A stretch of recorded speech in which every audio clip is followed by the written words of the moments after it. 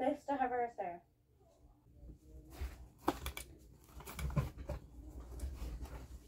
Today, I bring you an amazing creature known as the Bistahieversor, or also known as Bistahieversor. This is the Mattel version. Yeah. Sorry, it's hard to see in this thing. That's my intro.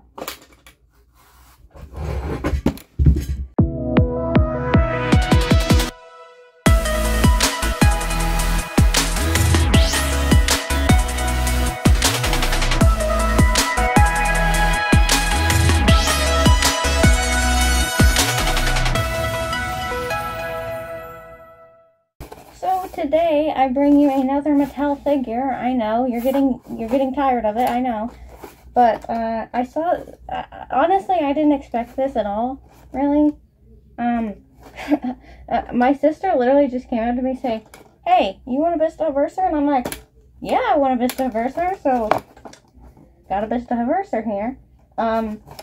For those of you that don't know, I am a huge fan of the Bistahieversor. It's my favorite Tyrannosaur. And, yeah, it's really exciting to get this one, even though it's nowhere near accurate. So, but it's Mattel. What do you expect? I don't really know what to expect anymore. I feel like this is... I love the color scheme on this thing. It looks so cool. But yeah, I guess we'll go ahead and take a look at the packaging before we, like, flip the camera. But, Dino Tracker's packaging on the back. See, like, biting feature, and there you got the weird quill ability. I'll get more into that later. Elasmosaurus over there. And there's it with its tracking gear on. Not much, just your typical Dino Tracker Mattel packaging. Well, I guess we'll go ahead and get into the actual reveal of it. Oh my gosh, I can breathe again. Okay, well, here we go. We have the Jurassic World Gigantic Trackers Bistahieversor. Yay! So, like I said, I wasn't actually expecting to get this one at all. Well, okay, I was gonna get it. You know me. I was gonna get it. But, like, literally, my sister came out like, "Hey, you want a Bistahieversor?" "Yeah, I want a Bistahieversor." So, yeah, got a Bistahieversor here. So yeah, I don't know what that intro was. I'm sorry, that wasn't very good, honestly, because I tried something new with my mask because I just painted and everything, and I tried to do something new, and I can barely breathe in it, and I can't think clearly, and I still can't. But yeah, so basically, yeah, I really, really, really like the color scheme on this, but the sculpt, not so much. It's not accurate. It doesn't really represent a Bistahieversor very well. But yeah, it is one of the only Bistahieversor figures there is out there, so I'm glad to have it in my collection. But I guess we'll go ahead and get it out here. Let me get the scissors. What in the world did I do with them? I know I literally, oh, here they are. I was using them for my mask earlier, so guess let's go ahead and snap this one out. Alright, so we've got our biscuit and gravy here, and we also have the tracking gear, which again has that weird oily feel to it. The Elasmosaurus had that too, and I don't know what that is, but yeah, we've got biscuit and gravy here. It honestly kind of even looks like gravy, if I'm not gonna lie. So yeah, let's talk about this figure, because I know a lot of you guys probably aren't a huge fan of it, and I'm not the hugest fan of it. Like, okay, as soon as this one was revealed, I'm like, oh my gosh, they're gonna have a Bistahieversor? No way. And I'm like, and when the, like, actual pictures came out, and I'm like, I love the colors. I was instantly attracted to the colors. Like, they just draw your eyes. Like, honestly, not gonna lie, this might be my favorite Mattel paint job ever. I just love how, like, you got this darker tail, and it fades into this sort of cream color, and this jaw here is like a really interesting color, because it's not actually black or gray. It's sort of the bluish gray. I don't really know how to explain it. And they've got like all the spots and stripes here. It looks amazing. The only thing it's missing is a yeah, but I don't think we really expect that anymore. So yeah, so now that I'm done talking about that, why don't we go ahead and take a look at this figure. So, let's take a look at the details on this, because, I don't know, there's not really much to cover. They're just a Mattel figure. So, on the face here, you can see there's quite a bit of texturing in the scales here, up in the antorbital fenestra and around the face. You can see there's larger scales around the mouth here, and then you've got some, like, horns, or, like, osteoderms. There's something, I don't know. And then you've, of course, got some wrinkles here for the eye. That eye looks really beautiful, honestly. And then you've got some same spikes on the back. I'm not sure why, though. And you've got some different scales up here. Same with, like, the face and everything. The teeth. Now, the teeth are absolutely monstrosities and are little marshmallows just packed in here. It's got really crowded teeth in there. And, of course, no lips, so you can't even hide the fact that it does. The bottom jaw here has a little bit better, I guess, with the crowding and everything, but it still doesn't look very good. They're not sharp at all. The tongue, however, is sculpted very nice. I guess not very nice. It's just basic Mattel, like, tongue texturing. The top of the mouth, hey, it's actually, like, colored. The Elasmosaurus did not. It's just blue. So that's nice, I guess. And then on the bottom jaw, you've got these really big scales here. They look really weird, but they're kind of cool looking, not gonna lie. And you've got, like, some other smaller scales, some more scale texturing. And going back into the neck here, you've got some more of those large scales. I don't know what those are. And you've got sort of like a crocodilian looking scaling pattern on the neck. And you've got like this sort of flap of skin or a wrinkle there. You've got some more crocodilian looking scaling on its body here. And of course more of those spikes. The arms have some good texture on them. The claws, however, I didn't really like. I mean, I know they just bother me for some reason. They're like super dull and like thick and like really long. I don't know. They just look weird. Very chonky little arms, to be honest. He's been lifting weights, I guess. Then you got some more of these larger scales around the body. The leg here, it's got some texturing of the skin. And then a lot of these big bumply, they look like Nerds candies just sprinkled around on its legs. I don't know what that is. You just got one little tiny lonely scale on its like leg there. It looks so weird. Why would they put just one? Like not like a cluster already looks kind of weird, but just one. Just yeah, how about when we're texturing the legs, let's just put one of those little tiny scales there. That'll look good. I guess that's what they thought. I don't know. And then you've got some like skin wrinkles there. Some bird scales, of course, and you know how much I love those. Even though they're not accurate, I still think they look really cool. And I just cannot explain how much I love this creamy color. It just looks so good on this figure. It's like every Bistahieversor there is out there has an amazing color scheme. Of course, no painted claws or anything. Why would we want that? You got some very nice texturing on the leg there. And not much on, sort of flat on the bottom. Got the dew claw sculpted out. Of course, not painted though. And that's pretty much it for the legs. You got some more of that crocodilian-like texturing around the belly and leads up into the tail. You've got some wrinkles around the tail. Some more of those large scales just sprinkled around, you know, just sprinkled. And then, this is where it gets weird.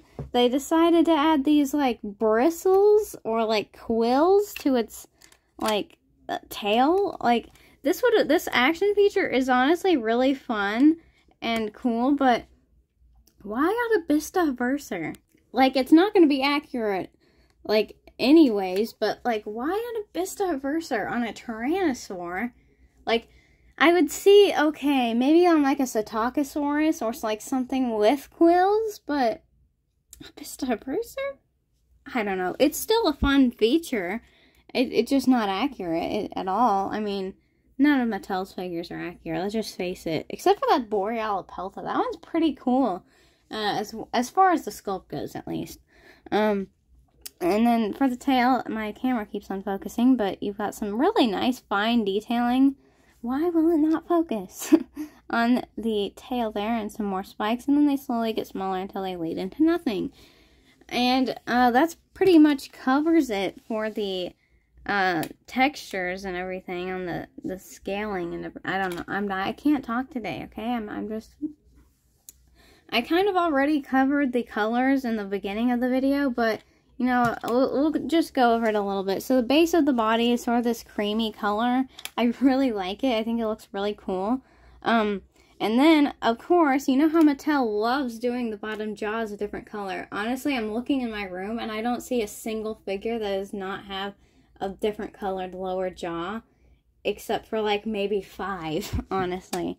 But honestly, on this figure, normally I get mad, but it looks good. I like the color that they chose here, which is, like I said, it's not black, and it's not gray. It's sort of a blackish, like, blue, I guess you could say. It's got a hint of blue in it, and it's really, really cool looking. And then you've got, like, the same stripes, like, around here, going up into the chest. Looks like a fire, like, a flame pattern on it. It looks really cool, and, of course, the arms are that color.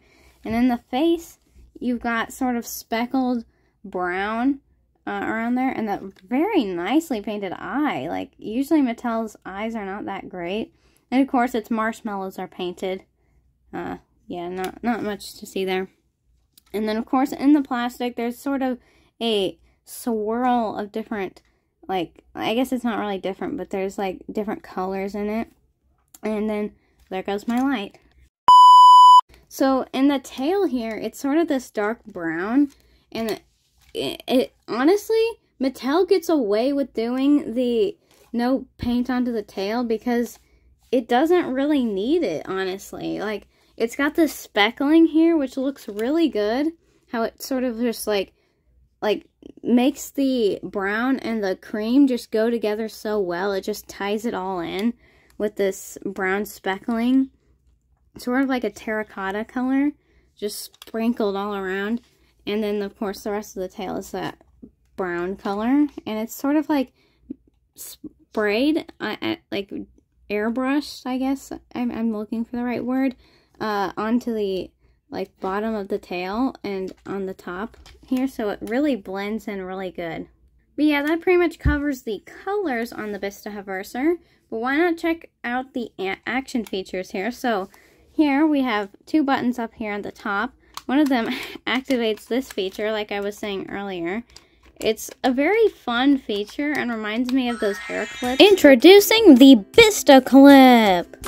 As you can see here, it has high technology bristles to clip into your hair and stay there the whole day. Simply clip it into your hair and it's there for the whole day. Use code RaptorTech to get 50% off of your Bistaclip.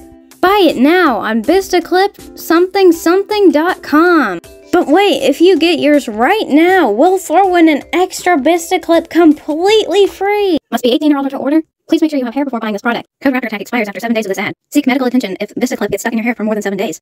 With Bistaclip, it's always in your hair. So that pretty much covers that feature there. It's pretty fun and it's very entertaining, but just to be on my shelf, it's not really going to do anything. I might take it down and when I'm just wanting something to play with, I guess, while I'm doing stuff like editing and stuff, I guess I could just squish that. I don't know. And then the other button here does a very interesting biting feature where it sort of puts its head up and then down. Very interesting, but sort of cool. I love the pose that this is in. Also, it's very unique and not really just your standard standing up dinosaur, tyrannosaurid looking thing. So, pretty cool. I mean, you could put it in a more of like an upright pose where it's sort of looking up to the sky. It's pretty cool. Very very unique figure, I guess I should say. The tracking gear here, I tried putting this on, and I couldn't really figure out how. Like, it doesn't really fit it very good. I'm looking on the box, because, like, am I doing something wrong? Okay, so I guess I got it on as best as I could. It doesn't really stay very good, honestly. Like, it's not as, like, perfectly stable as the Elasmosaurus was, but it kind of just wants to slide off. I don't know. But yeah, there it is. Pretty cool, I guess. Tracking gear. I don't really keep the tracking gear on once they're displayed. I just put it somewhere, so not really a big use for me, but it is cool to include it. I assume you can still use, you can still use the action feature. It doesn't really go up as much without it, but very interesting figure, honestly. The Bistahieversor. Yeah. Also, speaking of Bistahieversors, I'm getting another Bistahieversor, so I guess make sure to watch out for that. Honestly, actually, today was the day that they were the day that they were supposed to ship out. If you don't know what I'm talking about, I'm not spoiling it, but if you do know, then you know. Yeah, so they could be here any day now. So, yeah, I'm really excited about that. Yeah, Bistahieversor. Bistahieversor. Bistahieversor. Bistahieversor.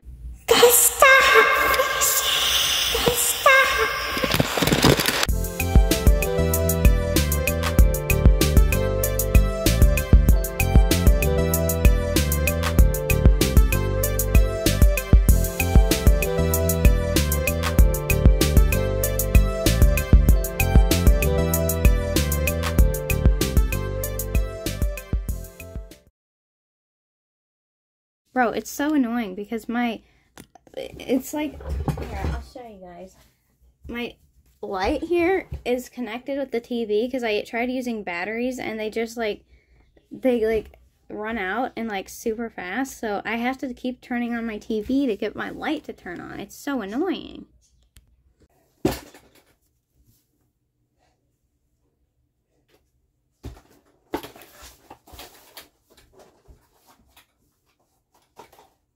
Bistahieversor. Bistahieversor.